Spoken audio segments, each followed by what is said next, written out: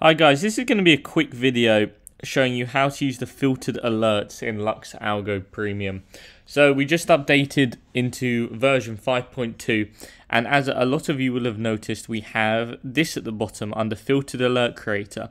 So this now means users can filter alerts by anything they want. So one of the most common questions is how do I only get an alert when I have a sell signal and something? Like, how do I filter this alert? How can I add confluence? How can I mix this with something else? So I've loaded up LuxAlgo Oscillators Premium, and we have the ultimate MACD loaded. So let's say we want to have an alert when we have a sell signal and the ultimate MACD is red.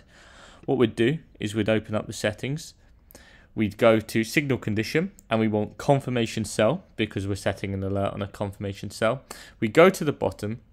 We tick the source input, we scroll down, we find ultimate MACD histogram because that's the plot we're referring to.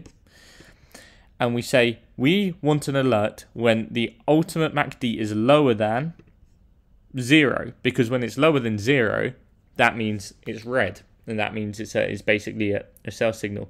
So that way you can basically filter the alert by an external oscillator or whatever you want, really, and it adds a lot of flexibility. You can combine it with your favorite oscillators or whatever you wish, and it doesn't even have to be LuxAlgo related. If you have an oscillator you like using but you want it to filter a LuxAlgo confirmation signal, you can see the whole list is here. You can even filter contrarian signals by an external source. So hopefully this video helps a little bit, and thank you for watching.